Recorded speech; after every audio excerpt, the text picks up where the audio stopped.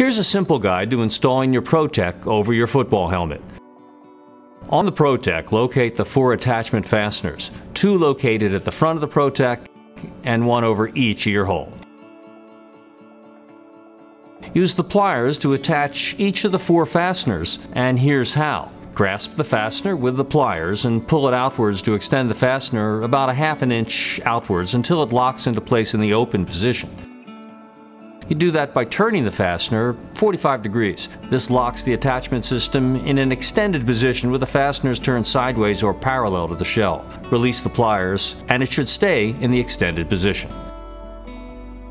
Now place the helmet itself on a flat surface and align the front of the ProTech with the front of the helmet.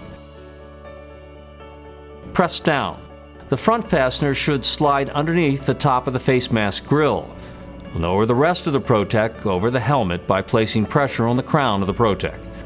Once the ProTech is aligned and fit correctly onto the helmet, lock the ProTech in place by turning each of the fasteners one at a time 45 degrees so that they're in the perpendicular position and snap back into place securely.